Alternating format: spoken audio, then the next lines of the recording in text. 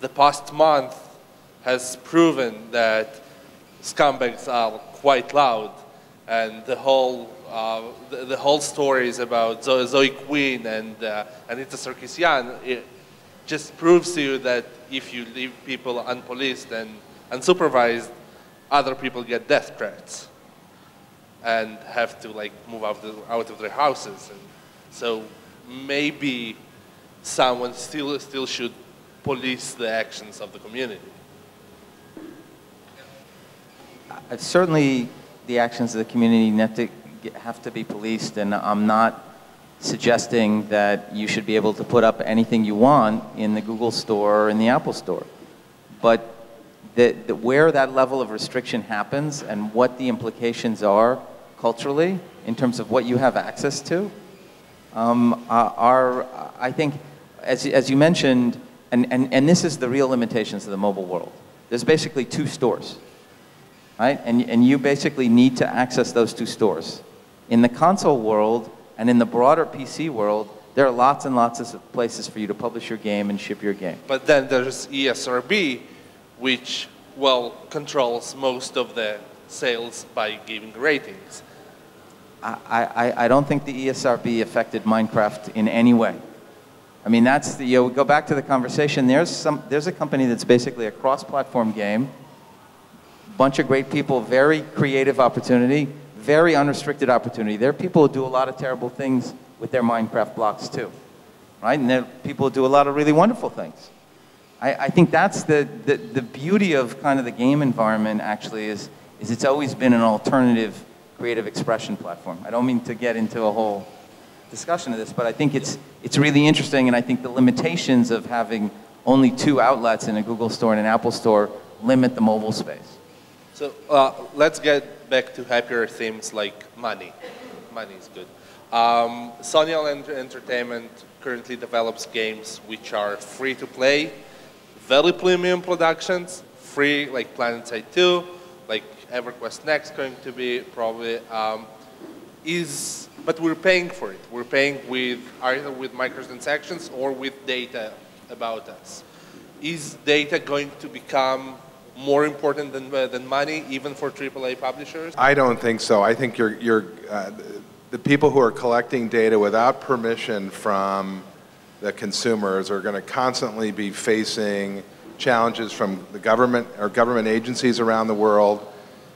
And that's really not, the advertising business, which is a $200 billion plus business, they're interested in data, but they're also interested in showing their advertisements to the consumer.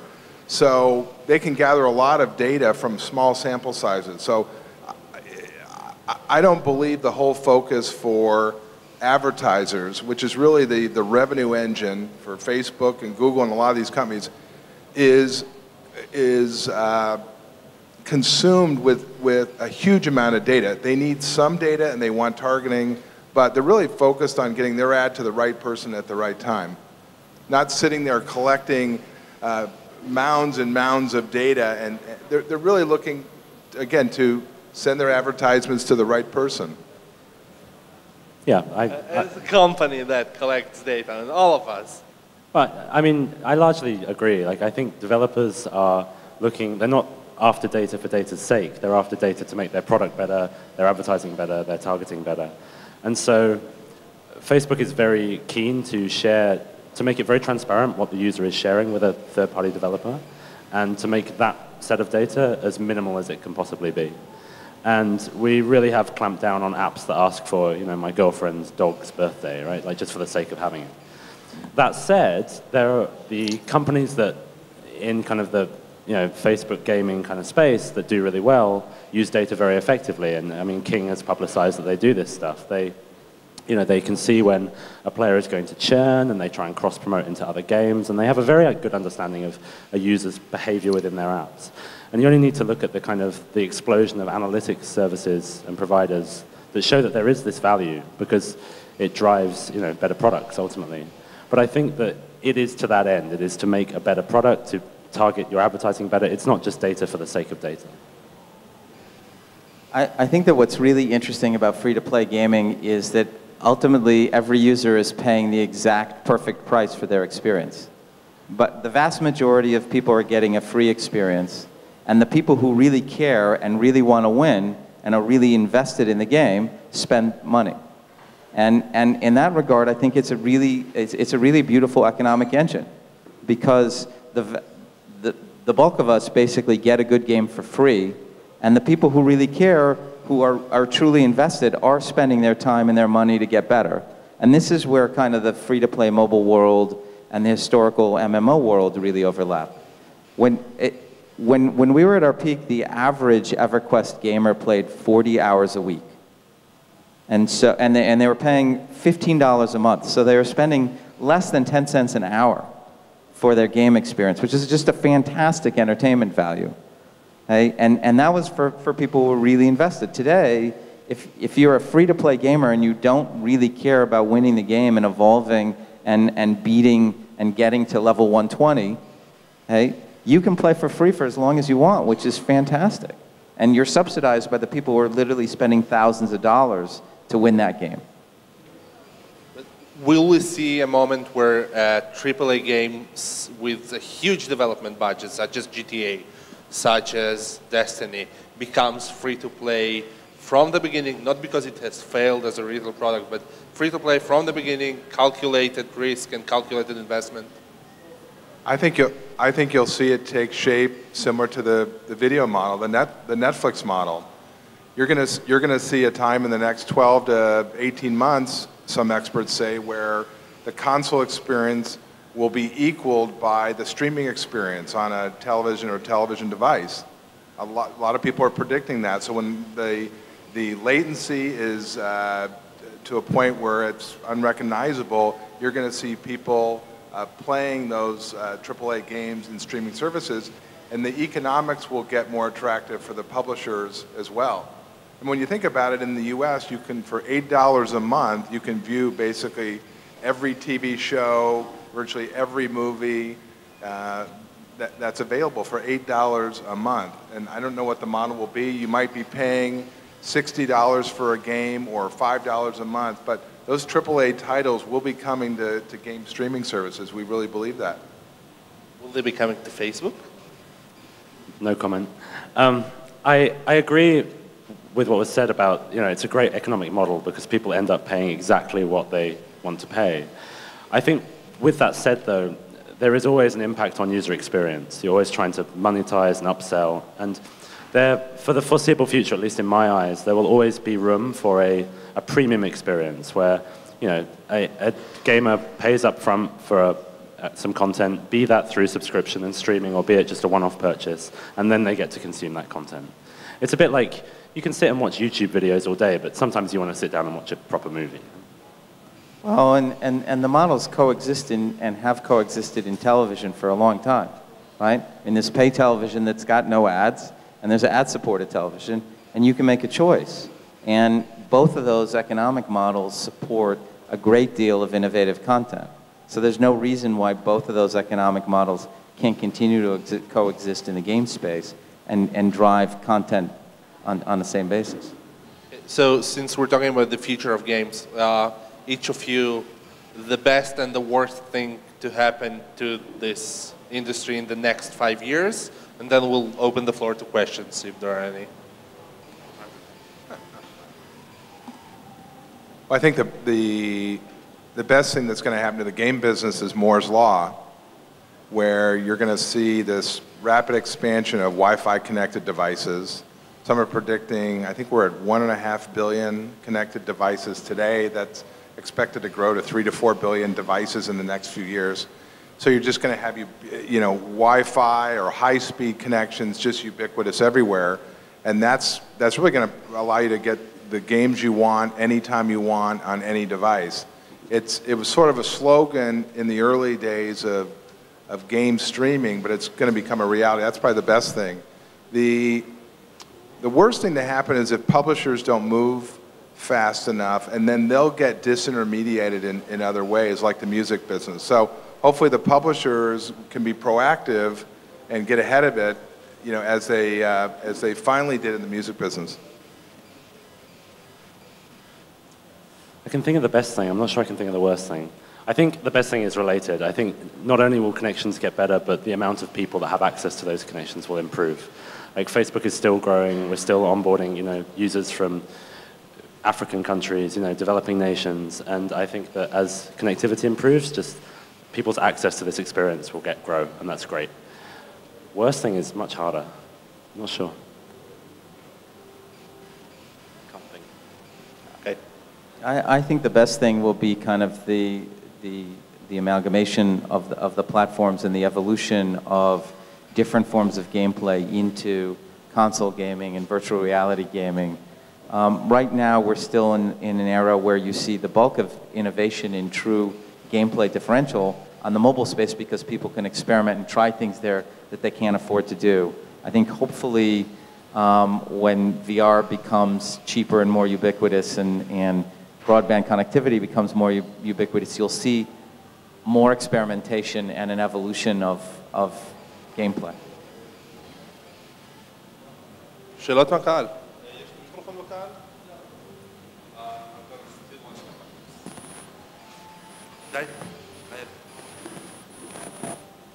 Questions?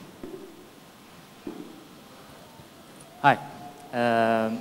I see a lot in common with game streaming and the film industry in that in order to, you said that in the next 18 months, game streaming can compete with conventional consoles. And my question is, do you see publishers getting so open to this in order for them to allow game streaming to stream the most recent released titles? In a way, your statement is like saying that in days to come, DVD or movie streaming or series streaming will make cinemas obsolete or will allow TV to compete with movie theaters and cinema. So do you see publishers open to this concept of releasing straight away to digital and streaming? I think they're getting close. I mean, we have AAA titles from last year. So that might be 13 or 14 as opposed to 15. So I think they'll get there. It may evolve where instead of being part of a subscription service today, that might be a $15 a month subscription service on one of the big platforms like a Roku or Telecom Italia or one of the carriers around the world. You might have a subscription service and then you may pay extra for that premium game. If you want to buy Destiny on day one, the same day it's going into retail, you'll pay $60 or some special price. So I think it will probably, it might evolve that way, that publishers are worried that if people could rent games, will they not pay $60 for a game? But in the music business, people used to spend $12, $14 for an album, and now they only spend 99 cents. So I think they'll get creative about that. Thank you. Any other questions from the audience?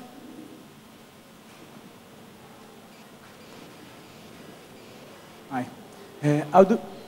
Well, we are in Israel and we want some PR. So where do you see the Israeli industry combined inside all this future coming on? Well, Playcast, I understand.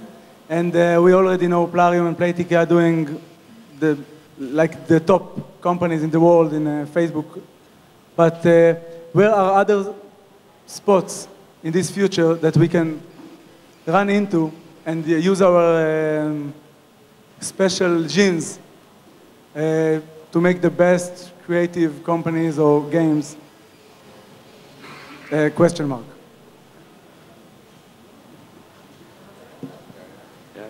I mean, I think a good model, actually, going back to the comment about cinema, is, Israeli cinema took 30 years to become world class, right? Israeli television only took about 15 years to become world class as a function of all that talent from cinema, right? And so you look at that and you go, there's an Israeli film in consideration for an Academy Award almost every year. There's no reason why that level of talent, that kind of storytelling talent, doesn't start getting involved into interactive arts as a form of expression, and then you'll start see it evolve from that. I think the real question about Israeli gaming is when people will take the Israeli experience and translate it into gameplay. And that will start determining what the games industry in Israel can really be. Any other questions from the audience? Okay, so I have a question, last question.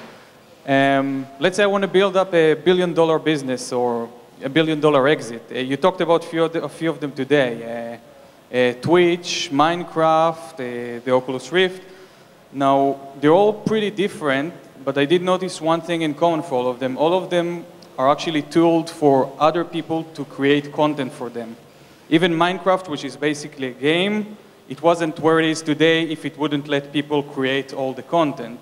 And Yair, you invested in Machinima, and the same story applies there, I guess. So my question is, can you actually make a $1 billion business today if you don't go in that direction? You want to tell your story, you want to create your video game, you want to create your product, and it's not the type of product that lets people do whatever they want inside it.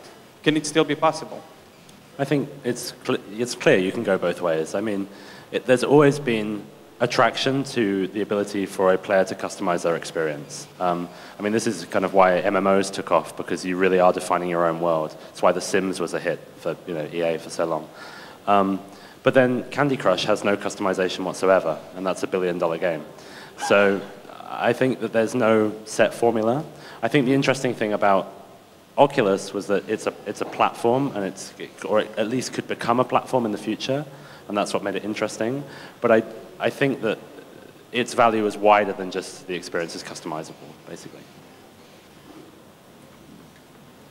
I think it's always dangerous when artists start off by saying, I want to create a $1 billion business, versus the creative energy of creating something that's different, that's unique, that's potentially a fantasy experience, is really what drives the creative arts. And that's not just in gameplay, but in making movies or making films. And then the business guys or gals around the room try to figure out how to monetize it. So I would just focus on making something that's unique and different and immersive and engaging and fun.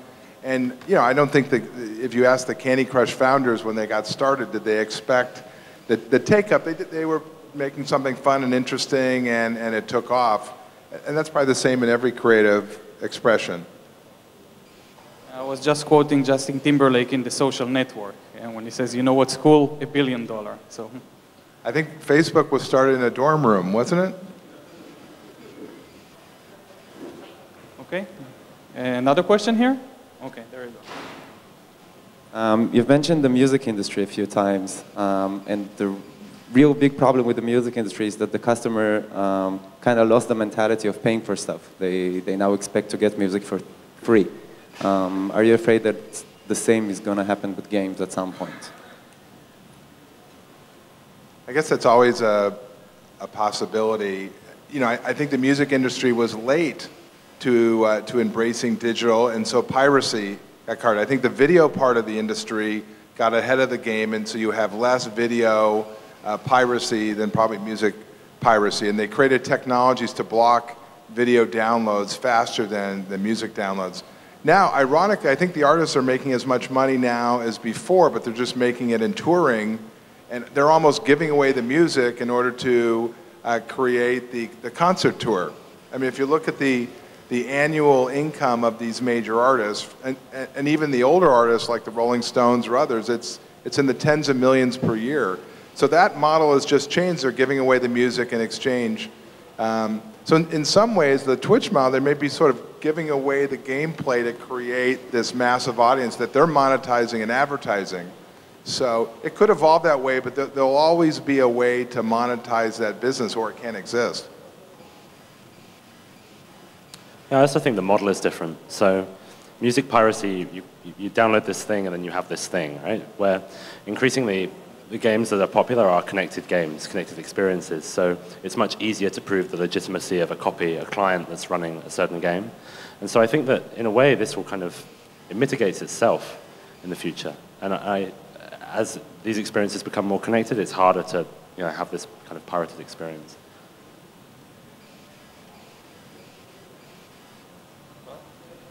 Thank you. Thank you. Thank you. Yair.